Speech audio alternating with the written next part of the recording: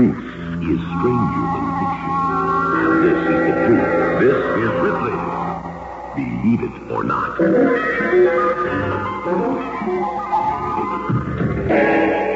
The doodle tree, Eucalyptus hemistoma of Australia, has insects burrowing beneath the bark, which always gives the tree the appearance of a well-scribbled scratch pad. Believe it or not.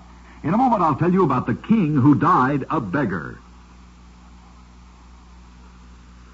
Abdallah es Zagal, Moorish king of Granada, sold his kingdom for the equivalent of $17 million.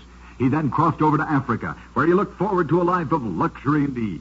Instead, he was arrested by Benemerin, king of Fez, who deprived the former king of both his wealth and his eyesight. He was thrust out, blind and destitute, reduced to begging for a living, carrying on his ragged back a parchment reading, "This is the unfortunate king of Andalusia. Believe it or not."